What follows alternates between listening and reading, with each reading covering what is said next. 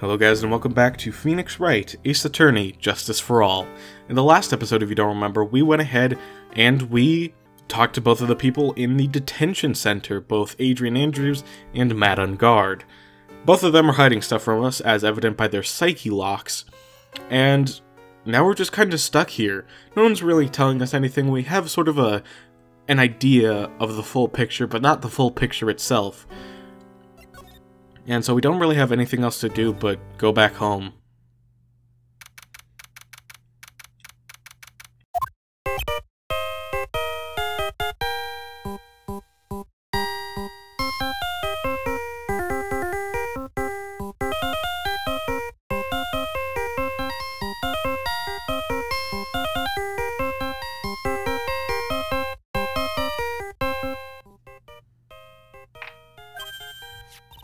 Mr. Nick, your phone!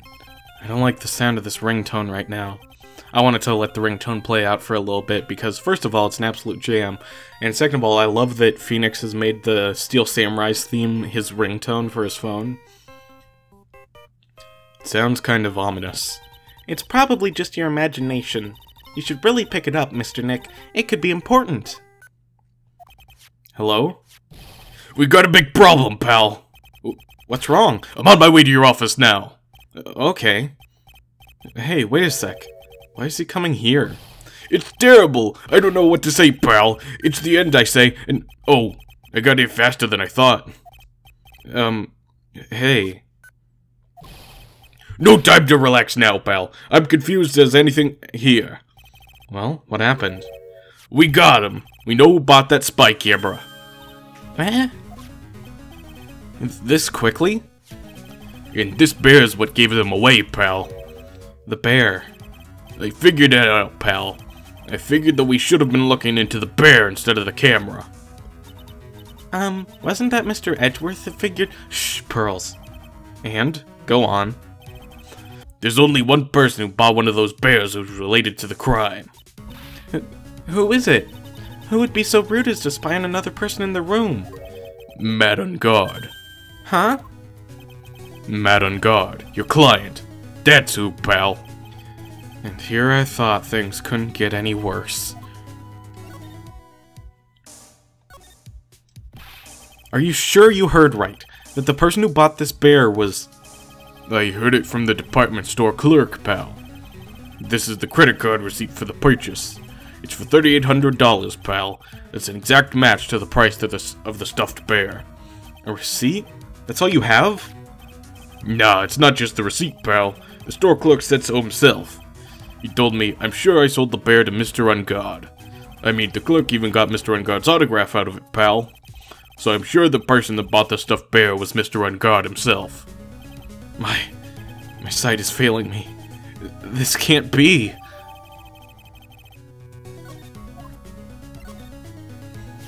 So, what about the spy camera we found? That was a dead end, pal. I mean, you could get this kind of thing from anywhere. But for now, I guess I could give these back to you for you to file away into evidence.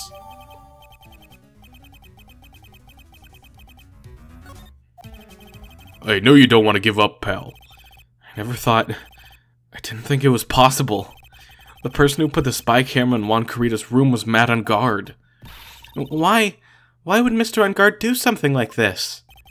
I bet it was to catch Miss Andrews and Mr. Corrida in one of their rendezvous. I bet is not good enough for me. I have to know the absolute truth behind this camera. Are you going to see him? Mr. On guard, I mean. Yes. I'm scared, Mr. Nick. I wonder what we will find out next. I'm scared myself. But I have to put on a good face for Pearls. Matt on guard. What in the world have you done? With all of this in our evidence, we have officially gotten everything we need to go up against Matt on guard and his psyche locks. You're working really late, you know. It's already past 10 p.m., dude. I think it's time you told me the truth. Relax, don't you know that ignorance is bliss? But if you really want to know, let's talk. Alright, Matt. It's time for me to break your locks.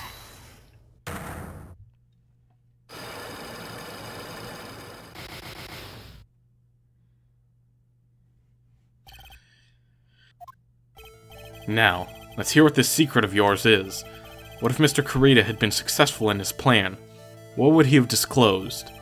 I told you before, dude, I don't know. I don't know anything about Juan, okay? Look, Mr. Wright, I could keep on saying it until I'm blue in the face, but I totally didn't pay Juan any attention the whole time that night. I mean, come on, I was in the middle of a nap. Don't lie to me. Huh? I know you paid close attention to Mr. Kurita, especially on that night. You know that because of the spy camera. Someone used this camera to secretly film Mr. Kurita's room the night of the murder. Secretly film? What? And then sent the images the camera took with this transmitter. Wow, but dude, where's this camera you're talking about hidden? Well, we know it was hidden in the stuffed bear. The spy camera was hidden in this bear's eye. A bear that was supposed to be a present from a fan. Huh. I guess Juan had a few of those kinds of fans too, huh, dude? Actually, I wouldn't say this bear was a present from a fan. You sure, dude? Who else could it be from? The person who gave this bear to Mr. Kurita was...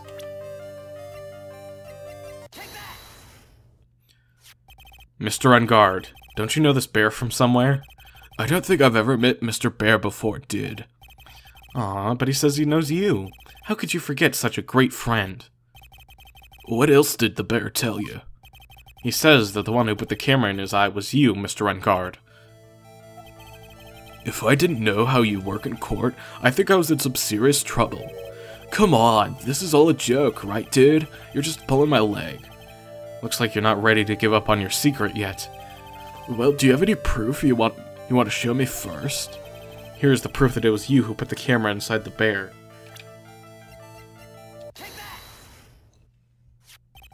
I have here one credit card receipt, Mr. Ungard.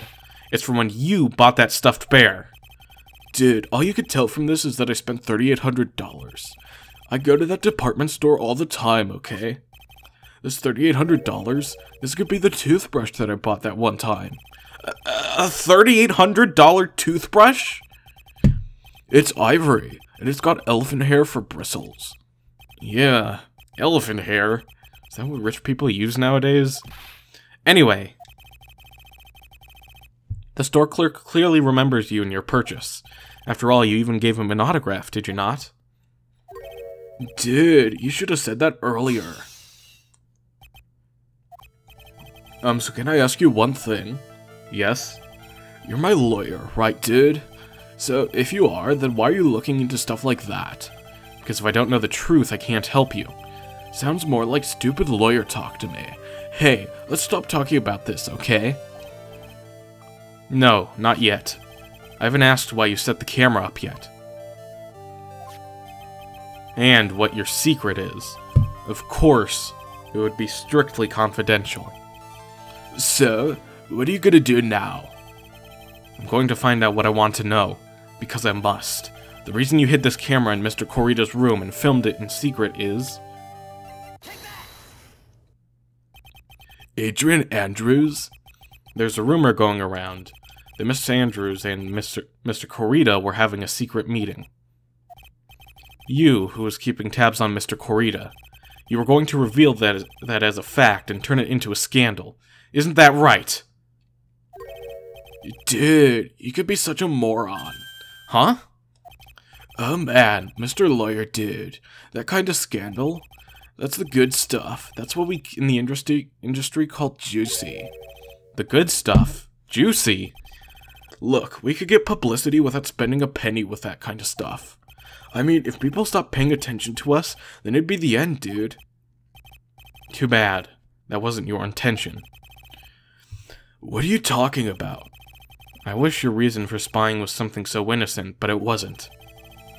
You didn't spy on Mr. Kurita because of Miss Andrews. Then there's only one reason I can think of for you to do such a thing. The real reason that you set up the camera in Mr. Kurita's room was... What is that card? Maybe he doesn't know about the card. This is a certain man's calling card. That man's name is Shelly the Killer. I'm sure you know of him, don't you? Shelly the Killer? That's ridiculous. Why would I know some shady scumbag like him? If you really don't know him, then why are you acting so jumpy all of a sudden? This is it. I'm finally starting to get to the truth. I can't afford to make any more mistakes now. Mr. Mad on Guard, I know why you know Mr. the Killer. It's because you're his client. Since you're the one who set up that camera, that means you knew. You knew exactly what was going to happen in that room. So, how? How would you know something like that? It's because you're his client. That's why.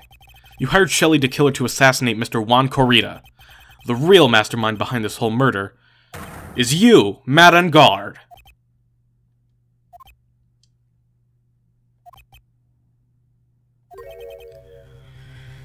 And here I was, trying to be a good boy for you, dude. I thought if you didn't know, you'd be able to do your job without feeling bad. Well, that's what I thought anyway.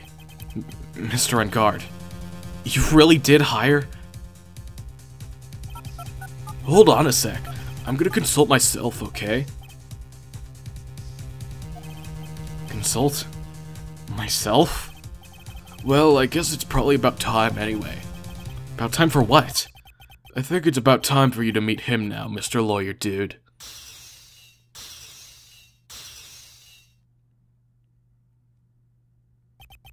How do you do, Mr. Lawyer? I'm Mad on Guard.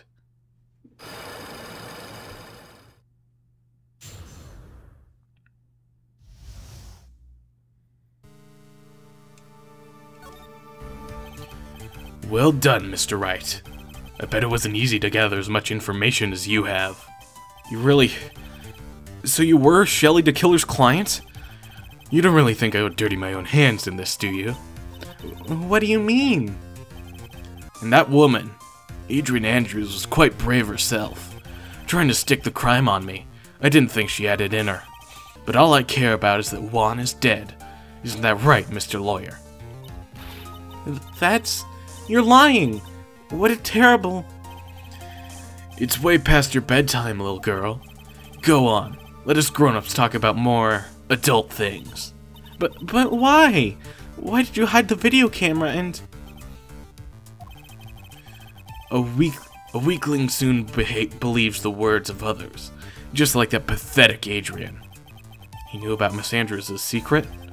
But I'm no weakling. I don't believe in anyone, least of all assassins. What? Oh, come now, Mr. Wright. Assassins aren't above blackmail. They turn their clients into cash cows by holding the sinful deed over their heads.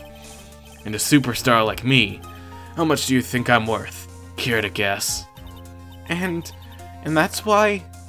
Yes, that's where the video comes in. It's got his face and the crime scene recorded on it, preserved for all time.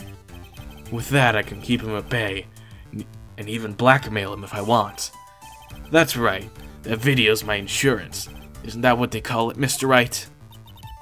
Why would you do something so wrong? Because I'm a grown-up, and I can. Good enough of an answer for you, little girl? Why? Why would you kill Mr. Corrida? Because he was about to sling so much dung onto my beautiful public image. Scandals are a little annoying, aren't they? This is all because of that press conference, isn't it? If Mr. Corrida had been able to give it, then Mr. On Guard's secret would have... Ah, well, that's what we call taking advantage of the situation, you know. I had no interest in doing it really, but bit by bit it crept up on me. And then the situation just presented itself perfectly. How beautiful, I thought. And that's how Mr. Corrida ended up dead. Let me tell you something. I'm not like Adrian. I don't depend on anyone. People are simply things to be used. Used and thrown away. Put on a sweet innocent face and people will swallow anything you feed them. Adrian fell for it. The assassin too. Oh, how can I forget? Even you fell for it, Mr. Lawyer. Everyone, all working their butts off for me. Mad on guard. Oh, did that leave you speechless? What a shame. What's wrong, Mr. Lawyer? You've grown awfully quiet. How could I have been so deceived by you all this time? When we first met, I asked if you had killed Juan Corrida, and you answered very clearly that you hadn't killed anyone. Hey now, I never told you any lies. The person who did the killing was that killer guy, right? All I'm guilty of is taking a catnap in my room. You killed Mr. Corrida! I dare you to say that in court tomorrow. Ugh. Aw, but too bad. You can't. You're my lawyer after all, aren't you?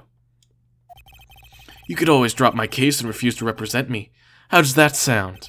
Aw, but you can't, can you? That'll be the one thing you absolutely can't do. Mystic Maya! You wouldn't want to test a killer. He's a man of his word, or so I hear. You could end up getting a certain friend of yours rubbed out if you lose. You scoundrel! So if I were you, Mr. Wright, Esquire, I think I would give it my all tomorrow. Remember, everyone likes a happy win-win resolution. I'll get you for this! That's such a cliché phrase. Juan said something like that, if memory serves. Of course, well, we all know how well things turned out for him, don't we? Good night, Mr. Lawyer. Maya, what am I supposed to do? And now you've finally found it. The starting line of this case. Edgeworth. I don't care for the horrid atmosphere here. Let's return to the precinct.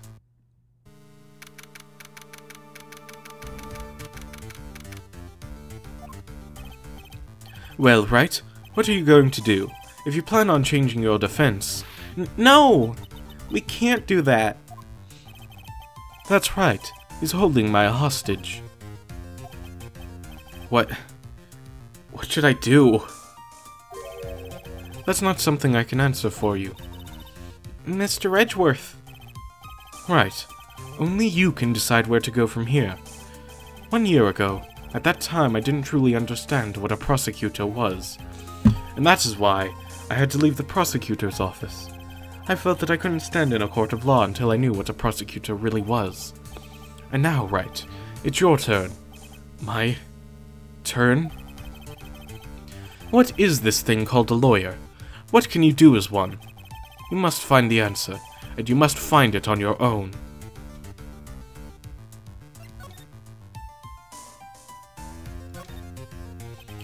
I'm a lawyer, but to fight for someone who is clearly a killer, mad on guard, that man is really... Ugh! It doesn't matter who. Every person deserves a proper defense and a fair trial. Isn't that the basis of our judicial system? Proper defense? But what exactly is that?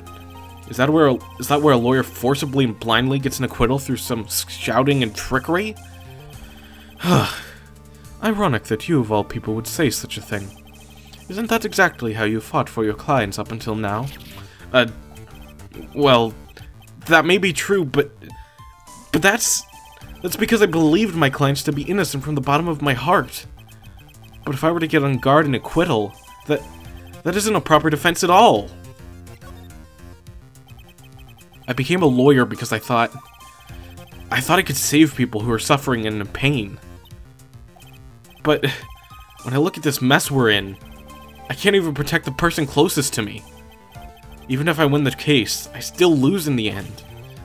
I just don't know what to do. Right. Would you get a hold of yourself? You have it all wrong. Huh? We aren't some sort of heroes. We're only human, you and I. You want to save someone? That's something easier said than done, wouldn't you say? That's... You are a defense lawyer. You can't run away from that. You can only fight. That's all you can do. People like you and Franziska von Karma are always using all you have to pin me down. You fight to the very end, and even when you know the truth is not with you. But I'm not like you. I can't fight for a false verdict, for a man I clearly know to be guilty. Franziska, she fights for herself. The only thing she fights for is her perfect win record. That's all. And? Isn't that the same as you? Isn't that why you ran away a year ago? because your precious win record was destroyed? You're so petty! I see. Now I understand why you despise me so. However, you are mistaken. What do you... Thanks to you, when you sealed off my path to a perfect win record, I began to realize the error of my ways. I realized that things such as a perfect record were meaningless. Eh? I don't believe you. Are you saying that that is why you left the prosecutor's office? But then, why? Why are you here now? The answer to that is something you will find out on your own. I have faith you will see it before the verdict is read tomorrow. But if you can't, then you will be powerless to change the ending of this story. Mr. Nick, the transceiver! I'm sorry for what happened earlier. Well then, Mr. Attorney, do you wager you can obtain an acquittal tomorrow?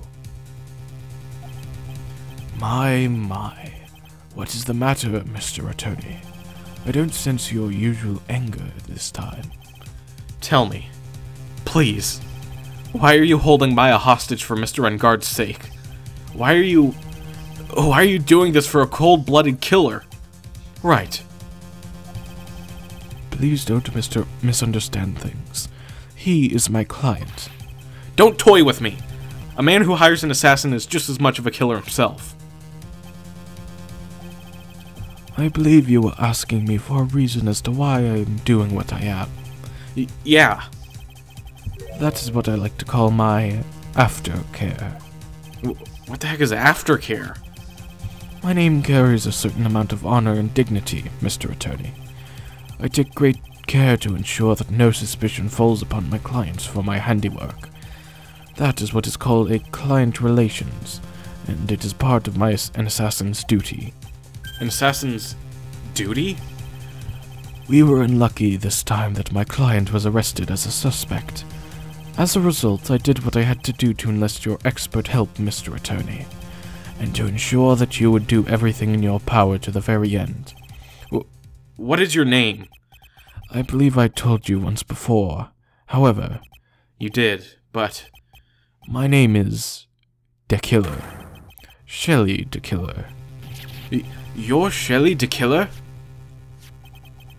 Please keep in mind you do not have much space to maneuver with me. As a De Killer, I always finish what I set out to do. If you fail to keep up your end of the bargain... Maya!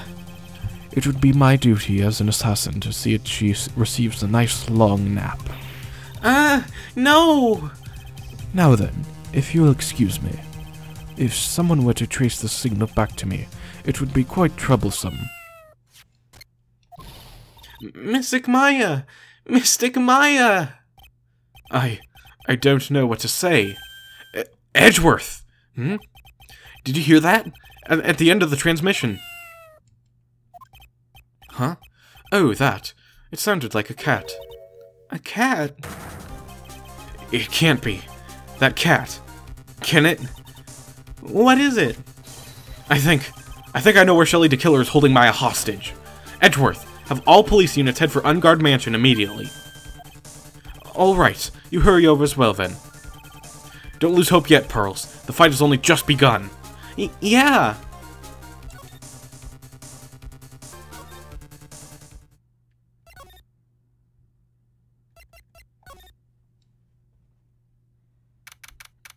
Looks like something new has shown up by that door there. Maya! Please answer us! Mystic Maya! We have this area completely surrounded. There's no way for him to escape. Assuming he's still in the area.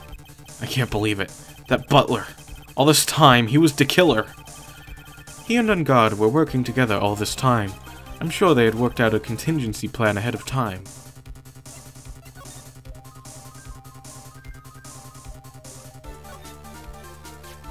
Oh, it's a figurine of a bear! But there are a lot of cuts in it for some reason. A bear? Isn't that more of a thing for Mr. Corrida? Why would something like this be here?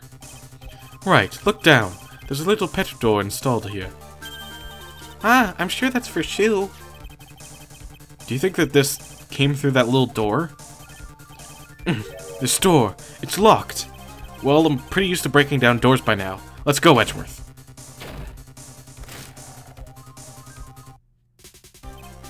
Ugh! There's no one here! From the looks of this room, I would say that this is Unguard's private lounge. Look at this, Wright. An antenna for sending and receiving radio signals and a VCR. Check inside the deck. If there's a tape, it would be an important piece of evidence. If we're lucky, it'll have the moment the crime was committed recorded on it. I'm sorry, but the tape deck is empty. There's no tape to be found. No! But there's no mistake that someone used this to record something. It looks like someone took this tape we're looking for and escaped with it.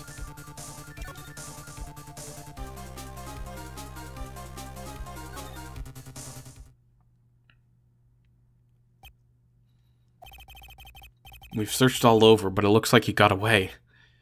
I'm sorry. It looks like he slipped out of our grasp this time. And now, we've lost our only lead. Don't give up yet. That little girl is looking to you to be her pillar. Yeah, you're right. We're close, I can tell. We've already set up checkpoints along every route of this district. Leave the rest to us. Maya.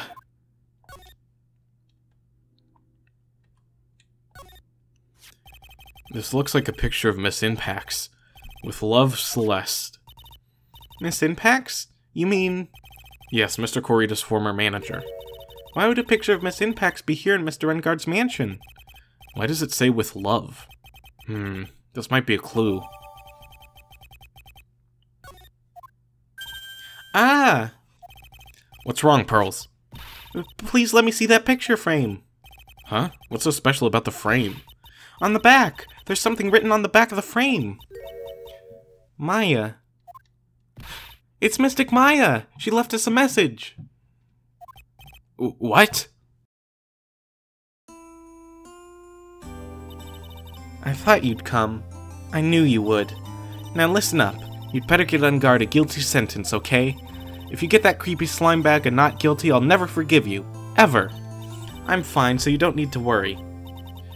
There's so much I want to write, but I don't think I have a lot of time left. Pearly, you're there too, right?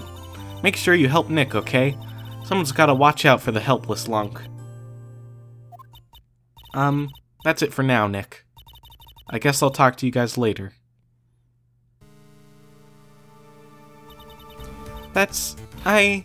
No!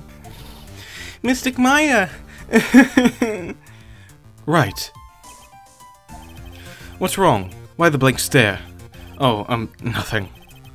We've searched the house and this is the last room. It looks like he eluded us. Edgeworth. Yes? As far as clues go, I think this is about all I'm going to get.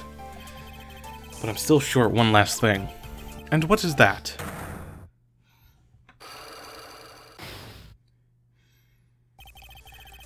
Miss Andrews' psyche lock. If I could just find out what secret she's holding, then I think I stand a chance in court tomorrow. To blow this case wide open and expose the truth. I think I know what you're thinking. I'll contact the detention center. Thanks, Edgeworth. Well, let's go, Pearls. It's time to open that last lock.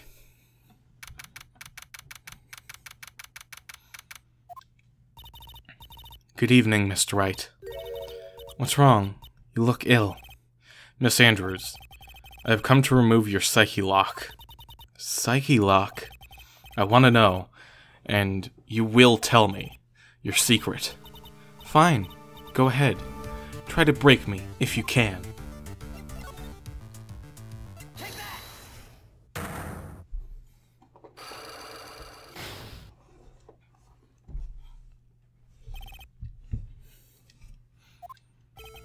Can you please tell me why you framed Mr. Unguard for the murder?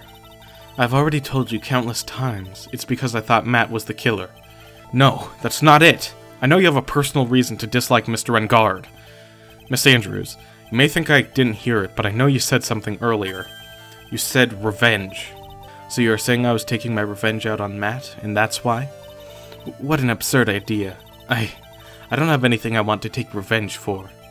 Miss Andrews, A woman who lives by being dependent on another person. There is something or someone in her past that would make her take revenge.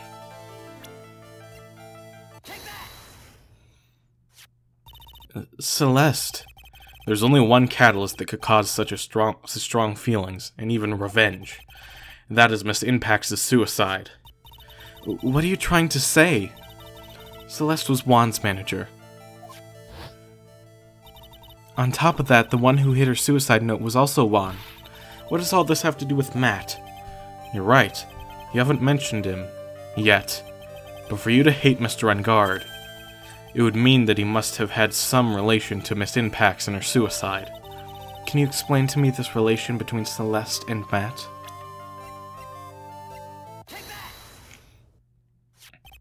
This is a photo of Miss Impax, correct? She looks younger than when she passed away, though.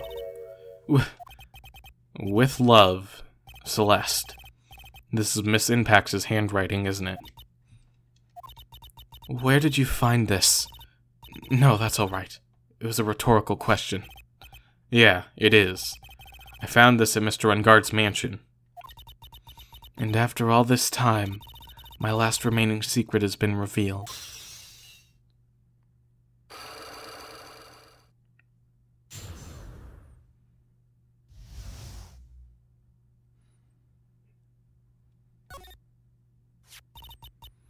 Celeste. She was supposed to get married to Juan. Yes, but I heard that it didn't work out. Because Mr. Corita didn't want to get married to her anymore, right? Yes, because of Matt. But because of Mr. Engard? What do you mean? I think I can see where this is going. Celeste. She was Matt's manager a long time ago. She was the happiest woman in the world at that time. I was working part-time back then, and I often saw the two of them together. So that's why "With Love, Celeste" is written on the frame of that picture. They were a couple, weren't they? It wasn't anything as splendid as that. Celeste was being used. Toyed with until she was thrown away. That's so horrible. Matt's entire image is built around how nice and wonderful of a man he is. A scandal would have destroyed that. Which is why Celeste, in her kindness, moved over to Worldwide Studios. And that is where she met Juan. She seemed really happy with him, even happier than when she was with Matt. Celeste and Juan were such a good match that they were even planning to get married. And then, it was suddenly called off. On the night Juan called their marriage off, Celeste, she killed herself. And that's why I framed Matt. It was revenge for Celeste and for myself.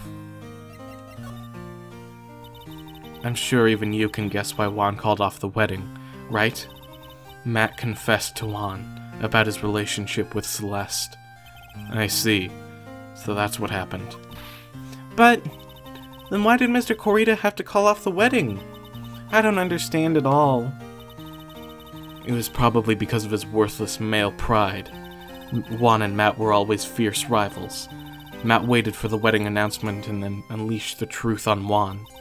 He was aiming for when it would hurt Juan the most. Poor Miss Impax. That wasn't the end of it. That day, I'm almost certain that Celeste left a suicide note behind, and in that note, she left a detailed account of Matt's various misdeeds, and, so that she would never again be hurt by Matt, she chose to die. Then when Juan discovered her body, he hid her note. But why would he do that? It's simple. Juan realized that note was a powerful weapon against Matt, and it would be especially damaging to his refreshing like a spring breeze image.